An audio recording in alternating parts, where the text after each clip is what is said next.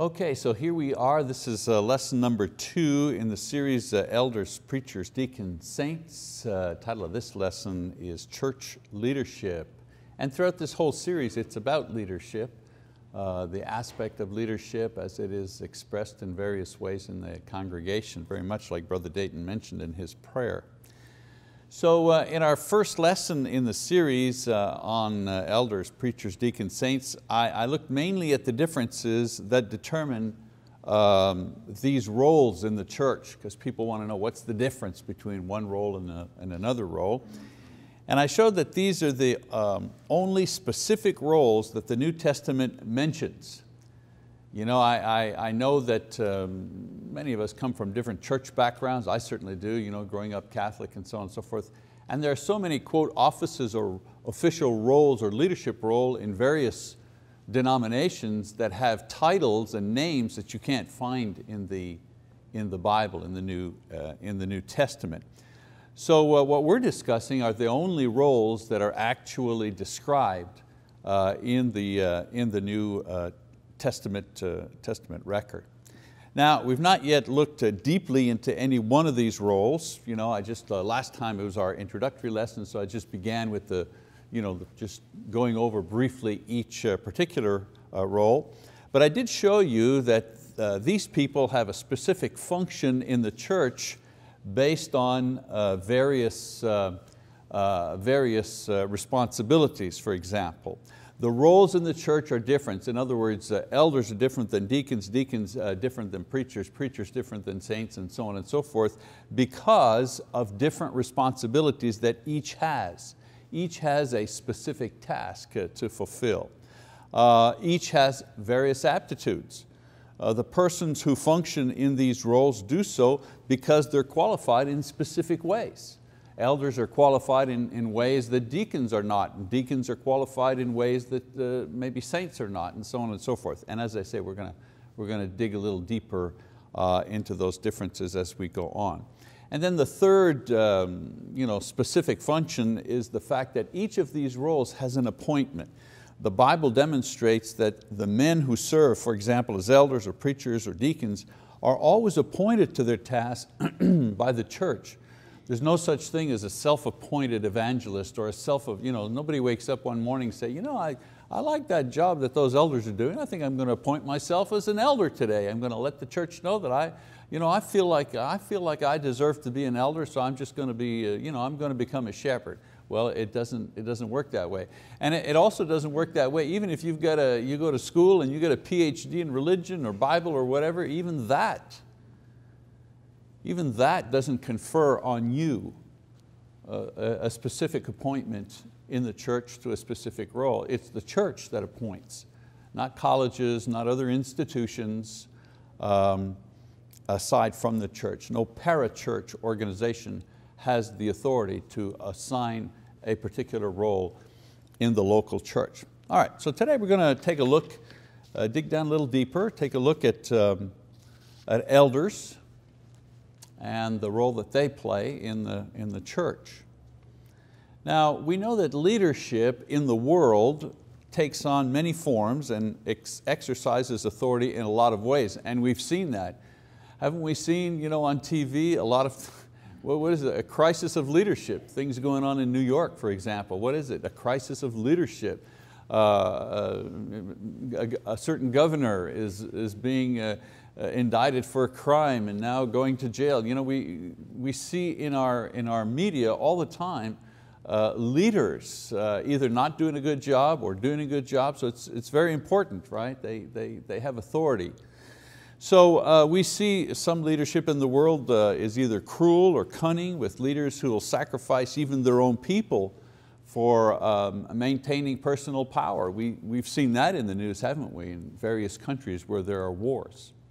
Other leaders are self-serving and proud. Still others are demonic or either benevolent. There's all kinds of leaders in the world. Well, the point I'm making here, in the same way, we're looking for a certain type of person to be a leader in the church. So regardless of the style, so long as there is some form of leadership there is a measure of order and growth. Even in the worst of countries, even in the communist countries, there's some sort of order because of the leadership that they have. Even if we don't agree with their political point of view, even if they're cruel, even if they're totalitarian, leadership does provide some sort of structure. Well, in the church, as an organization, we're no different. We also have leadership, and without it, the church can't function and grow very well. And I say that as someone who served as a missionary for many years in churches that don't have leadership, in churches that don't have elders. And I want to tell you, anyone who ever complains about the elders, I wish our elders were more this or more that, just try being in a church that has no elders and you'll see the difference. Very difficult to grow in a congregation that has no eldership. So the leadership structure and style for the church is found in the New Testament and basically is as follows. First of all, the head or the leader is Jesus Christ. He's the head or the leader of the church. Paul writes of this in Colossians 1:18. He says, He, referring to Jesus, He is also head of the body, the church, and He is the beginning, the firstborn from the dead, so that He Himself will come to have first place in everything. And I think the thing I want to specify about this, and we know this, I'm not telling you things that are brand new here, but there is a point I want to make, and that is that Jesus is the only head of the church. He doesn't share that headship with anyone else in heaven or on earth. In Ephesians chapter 4, verse 4, it says, there is one body and one spirit, just as also you were called in the hope of your calling. So there's just one single body, right? One body, and there's only one Lord, one head of that body, and that's Jesus Christ. And we wonder why. Well, Matthew says, Jesus said, and Jesus came up and spoke to them saying, all authority has been given to me, where? In heaven and on earth. So Jesus is the only head of the church in heaven, certainly, and on earth, certainly. Why? Because all authority has been given to Him. Whatever authority there is in heaven, whatever authority there is on earth, it's been given to Him. Usually we notice in other groups, other religious groups, that call themselves churches, many times there's a leader there that shares the leadership of that body with Christ. But the Bible does not give that type of authority to any person. Also, we see that Jesus exercises His leadership in a couple of ways. First of all, He exercises His leadership through His word. You have a king, right? Let's say in the older days, you have a king. How does that king exercise his authority? Well, he has an army. Now he doesn't use his army all the time, but he has the army, and the army is at his disposal. And if you don't do what he says, he uses that's how he exercises his authority. And he exercises his authority through taxation, for example, and through laws, and so on and so forth. Okay? Well, in the same way, Jesus exercises His authority, and He exercises it first and foremost through His word.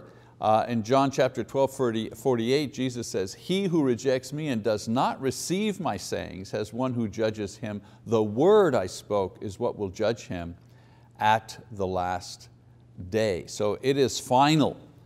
The word is the final basis for judgment, the final rule or measure for what is according to God's will or not according to God's will. We also know that the word that He uses to exercise His authority is effective. Just like the king who has a powerful army, that powerful army is effective to get the king's will done. Well, Jesus' word is effective, and we know this passage of scripture, familiar one in 2 Timothy 3, and that from an early childhood you have known the sacred writings which are able to give you the wisdom that leads to salvation through faith which is in Christ Jesus. And then he goes on to say, all scripture is inspired by God, and here's the passage I'm looking for, and profitable for teaching, for reproof, for correction, for training in righteousness, so that the man of God be fully equipped, ready for every good work. And so God's word is able to save, able to help us, able to direct us, able to help us understand the will and the purpose of the head of the body, which is Christ. So that's one way He exercises His leadership. Another way He exercises His leadership is through His Spirit. It is when we receive the Holy Spirit at baptism that we become disciples of Jesus Christ. Acts 2:38, another familiar passage. Peter, in response to the crowd who had asked him, what should we do now? He's just preached the gospel to them. They're acknowledging that they are responsible for the death of Christ. And so they ask Peter, now what do we do? And Peter responds, well, repent and each of you be baptized in the name of Jesus Christ for the forgiveness of your sins, and you will receive the gift of the Holy Spirit. I want to make a note here about that passage. A lot of times we focus in on the baptism part, which is of course important, how we should be baptized by immersion, and that baptism is the correct response of faith to the gospel. Again, we focus in on that a lot. We go to Acts 2:38 to prove that point, and so we should, that's what it says. And a lot of times we also focus in on the forgiveness of your sins. When are your sins forgiven? When you raise your hand and say, I believe in Jesus? Well, the Bible says your sins are forgiven when you're baptized. So, and rightly so, we go to this passage as a proof text, if you wish, to demonstrate the idea that forgiveness of sins comes in the waters of baptism. But we soft pedal the third thing. You receive the gift of the Holy Spirit. Oh yes, and by the way, you get the Holy Spirit too. I like as an afterthought, a bonus gift. These are the important things, and then this little, like women, they have, I see the ads in the paper, if you buy this perfume that for 1 ounce, $75 or $100, we give you this bonus gift, this huge bag of stuff with brushes and combs and all that kind of hand cream. So we treat this scripture like that. Well, you get the you get the forgiveness of sins and so and so. Oh, and by the way, you get this bonus thing. You get the Holy Spirit.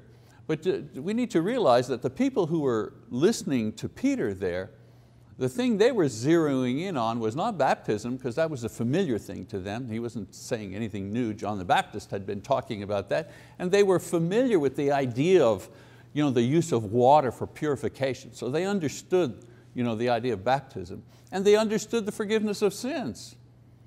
John the Baptist was talking about this as well, to repent and so on and so forth. The thing they keyed on it was the Holy Spirit, because that's what Peter was talking about in quoting Joel the prophet, that the Spirit would be given to everyone when the Messiah came. As far as the Jews were concerned, the Spirit came upon people every once in a while, on a prophet, on a judge. Isaiah said, I was in the Spirit. You know what I'm saying? The Spirit came upon me.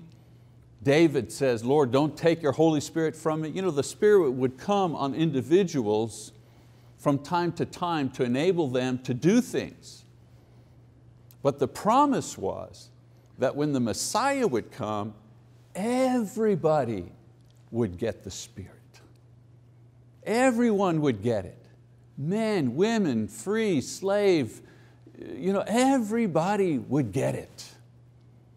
And so when Peter says, repent of your sins, and let every one of you be baptized in the name of Jesus for the forgiveness of your sins, the money shot was, and you will get the Holy Spirit like it was promised before. Everybody gets the Spirit. Okay, so I want us in our day and age to understand the importance of every part of that scripture, because that's what they thought in their day. And so for the purpose of our lesson today, I said that Jesus exercises His headship, His leadership, through His Spirit, which is in each Christian. So among other things, how does the Spirit lead us? Well, we see from various passages our ministries, right? The Spirit leads us in the church as far as the things that we do, the ways that we serve. Paul talks about in Acts 16:6 that the Holy Spirit was preventing them from going in one direction, was leading them in another direction as an example. All the ministries that we carry out in the church are carried out in the power and the direction of the Lord's word and His Spirit. The Spirit helps us in our prayers. Romans chapter 8:26, Paul tells us we don't pray as we should. The Spirit helps us in our prayer life. And the Spirit also provides the power for our resurrection. Romans chapter 8, 10, 11, Paul is saying, if the Spirit that was in Christ is in you, in the same way that the Spirit raised Christ from the dead, that same Spirit is going to raise you from the dead. And so the Holy Spirit powers our resurrection as He powered the resurrection of Jesus. So the Holy Spirit works all things in the world and in our personal lives for the good of the church, of which Christ is the only head. You know that thing, that verse that says all things work for good? We mangle that poor verse over and over again, thinking all things work for good, oh boy, I got a new car. All things go work for good, oh, I found a parking spot near the door. All things work for who's good? God's good. And what does God want? Well, God wants every person to be saved.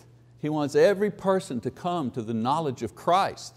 All things are working for that good. That's the good.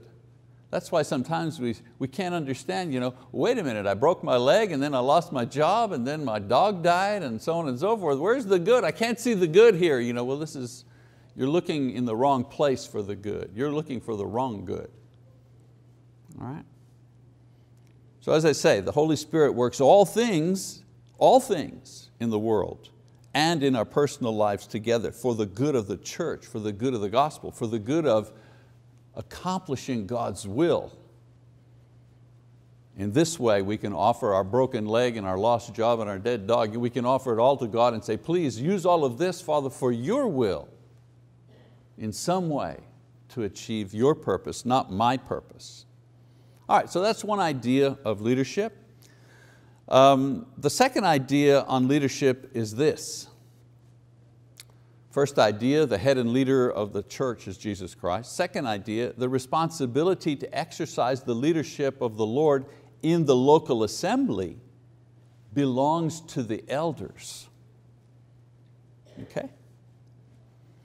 On his first missionary journey, Paul establishes churches in Lystra and Iconium, and upon his return, he appoints elders in the church. And Luke writes that having prayed with fasting, they commended them to the Lord. In Acts 14, verse 23, there it is, when they had appointed elders for them in every church, having prayed with fasting, they commended them to the Lord whom they had believed. Now the word commended here means to place alongside. So these men were placed alongside of whom? Well, they were placed alongside of Jesus in order to exercise the leadership that He expresses in the New Testament. This procedure is repeated again in Titus chapter 1, verse 5, where Paul instructs this evangelist to appoint elders as well. He says, for this reason I left you in Crete, that you would set in order what remains and appoint elders in every city as I directed you. So even the words used to describe this role in the New Testament suggest the exercising of leadership. It's all about leadership. Okay? For example, in Acts 20:28, Paul is talking to the elders and giving them instructions, and he refers to them as pastors, and he says that they should shepherd the flock. And so what do you think when you think of shepherd? There's a flock of sheep and there's a shepherd. Who's the leader here? You know what I'm saying? The idea of a shepherd is the idea that he leads and is responsible for the flock. And so to refer to an individual in the church as a shepherd conjures up the idea that that individual is responsible for the flock, responsible for other people. Another word is used, the oversee, to oversee.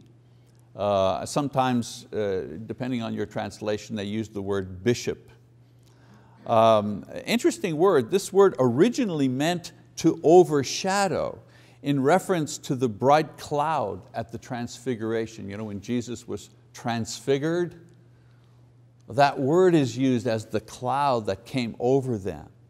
And so the idea is that the overseer's responsibility casts his shadow, a benevolent shadow, over the church.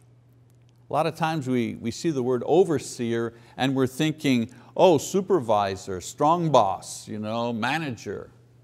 And that's not quite, it's not precise enough to give the full meaning of this word. Okay? Someone that to hover over something, a hen that covers her chicks, that's more in line with this word. To be over in the sense of, okay, I'm up here and you're down there, this is the human thinking. The spiritual idea is to be over in a benevolent sense, still with authority, but the idea of a benevolent sense of being over something. And then of course the other word, elder, presbyter, Acts 20:17, of course meant someone who was older, wiser. Originally this word was used to refer to the patriarchs in the Old Testament, also used to refer to those who were leaders in the Sanhedrin, the Jewish ruling body, in Matthew 16 verse 21. I don't want you to get the wrong idea here. There's a lot of preaching and a lot of teaching that I've heard that tries in some way to minimize the power, or minimize rather the authority of the elders. So a lot of the teaching is slanted toward the idea, well, they don't really have any authority. They just they lead by example and they lead by benevolent acts, and that's not so. All the words used to describe what we call elders in the church all have a component of leadership in there, of responsibility, of authority. Okay? Also, the Holy Spirit says that the church has a responsibility in reaction to elders, in reaction to these individuals. In 1 Thessalonians chapter 5, verse 12 and 13, Paul writes again, "But we request of you, brethren, that you appreciate those who diligently labor among you." So the appreciation comes from the congregation. The diligent laboring is provided by the elders. And he says, and have charge over you. Again, responsibility, authority, in the Lord, and give you instruction. Who gives the instruction? The elders are giving instruction. And that you esteem them very highly in love because of their work, and live in peace with one another. So there are the instructions for the individuals and how we as a congregation respond to elders, that we appreciate the hard work that they do, that we understand and accept the charge that they have and by whom it's been given. The Lord has given them a charge. They're responsible to Him. And who gives the instruction? The elders give the instructions. And that you esteem them highly in love because of their work. And then another passage, Hebrews 13:17, a little more direct this time, pretty hard to twist this any other way. It says, obey your leaders and submit to them, for they keep watch over your souls as those who will give an account. There's the perfect balance. It's not a one-way street. It's not just, okay, you need to obey the elders, period. He's very careful here in giving a two-part admonition, one to the congregation. You need to follow the leadership. You need to follow the instructions of the elders. And I mean, we can put in quotations, of course, as they lead us in the Lord. If the elders say, okay, we're going to quit communion, we're not going to take communion anymore, and we're not really thinking that Jesus is the Son of God, well, we have a problem with those elders and their teaching. So we understand that idea. As they lead us in the Spirit and in the teaching of the Lord, of course. So on the one side he says, obey your leaders, be in submission to them, yes. And then for the leaders they say, for they keep watch over your soul as those who will give an account. So there's a rendering on both sides. Those who follow will be judged in their following, and those who lead, they'll be judged in their leading. Okay, so there's a well-balanced thing here. And it says, let them do this with joy and not with grief. How do they do it with joy? Well, as the congregation follows and submits and appreciates and loves and follows the instructions. And then he says, for this would be unprofitable for you. There's the warning to the congregation. So suffice to say that the New Testament teaches us that Jesus, He is the leader and He is the authority in the church. And His leadership is embodied in the Word and the Holy Spirit, but it is exercised in the human form through the eldership. All right, now there's several reasons why I wanted to emphasize the leadership aspect of the elder's role. First of all, the Bible teaches that elders have leadership. The Bible itself teaches that the responsibility of leadership in the church rests with the elders. All the scriptures that relate to them, whether it is describing their work or describing their qualifications or referring to them in a narrative, doesn't matter how the Bible is referring to elders or bishops or however it refers to them, it always puts them in the leadership role. For example, I want to read a passage here in Acts chapter 15, verses 1 to 6. It says, some men came down from Judea and began teaching the brethren, unless you are circumcised according to the custom of Moses, you cannot be saved.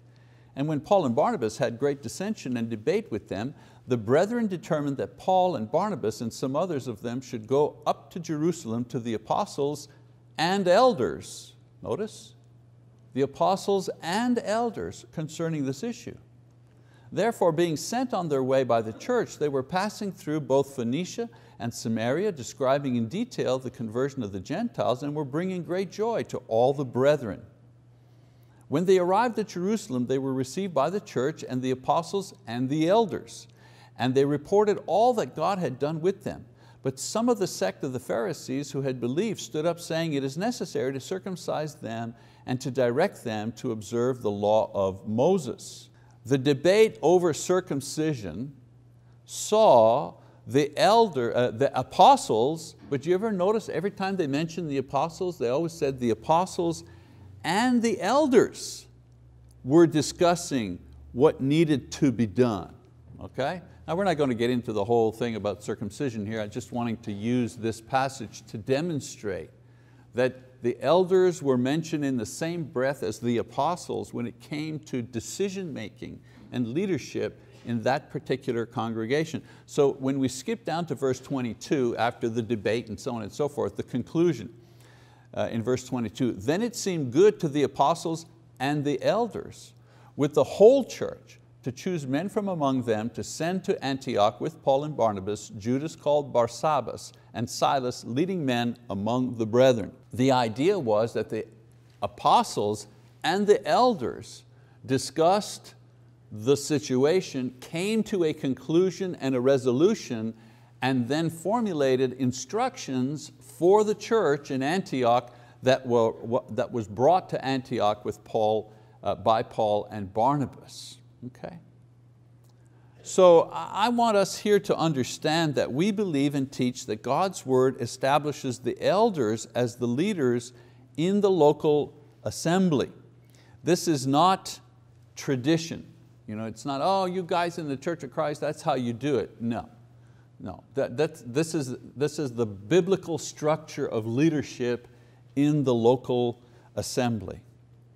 Another reason to emphasize the elders' leadership is to guard against the errors of denominationalism. Okay? Way back in the first century, Paul warned the elders from Ephesus that there would be division and apostasy in Acts chapter 20. The New Testament church has had to battle against man-made ideas concerning this particular doctrine and its organization from the very beginning. Nothing new here. This has been the debate from the start.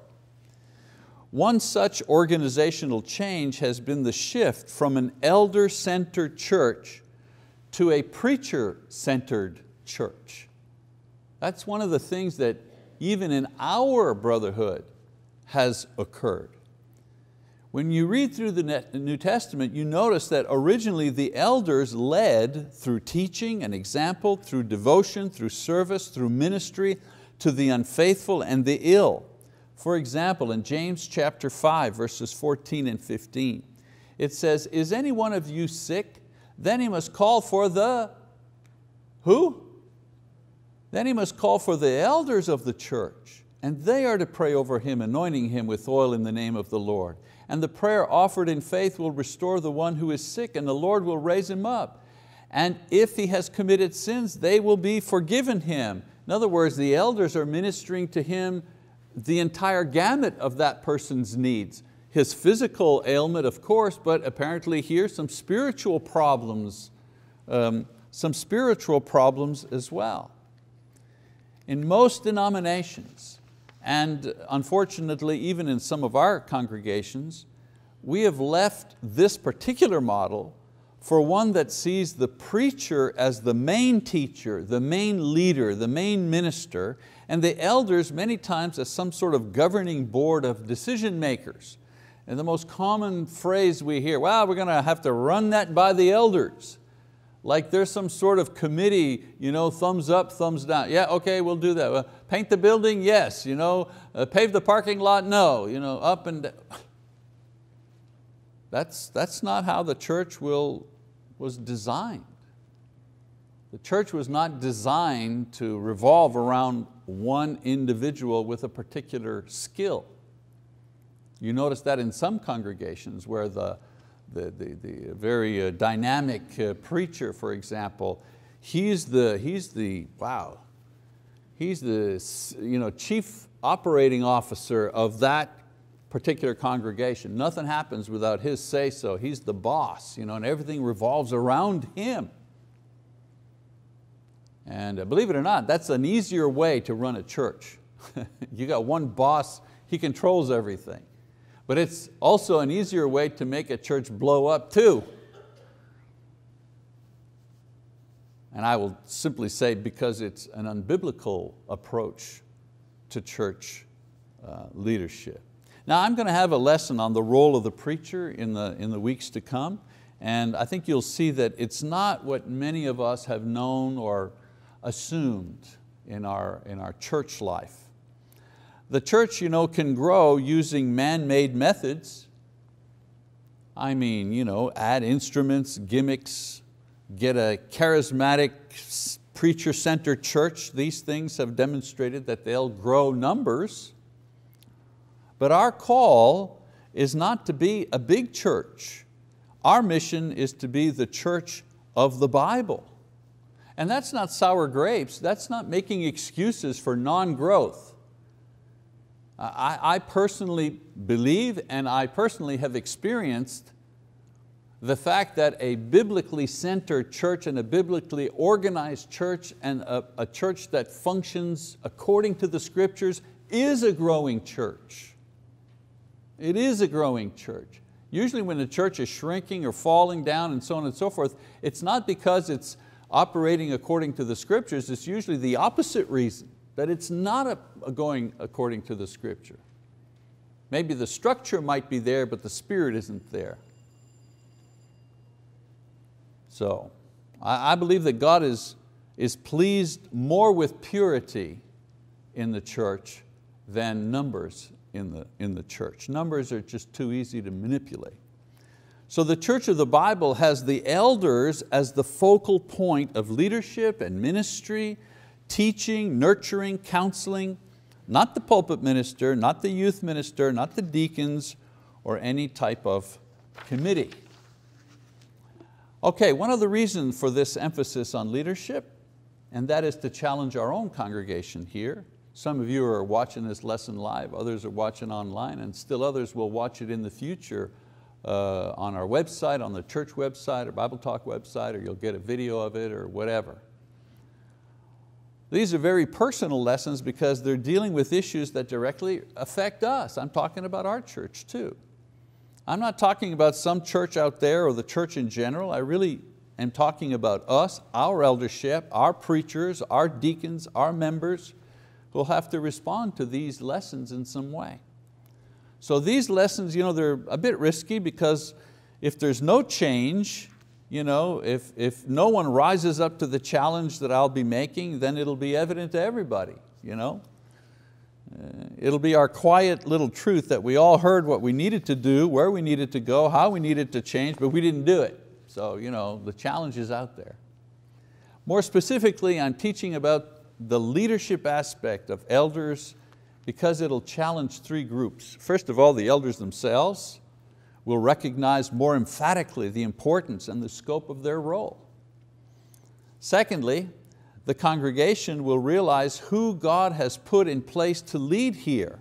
And when there's rebelling or murmuring against the elders, we need to understand that we're doing that against God's will. So we need to be very careful what we say among ourselves.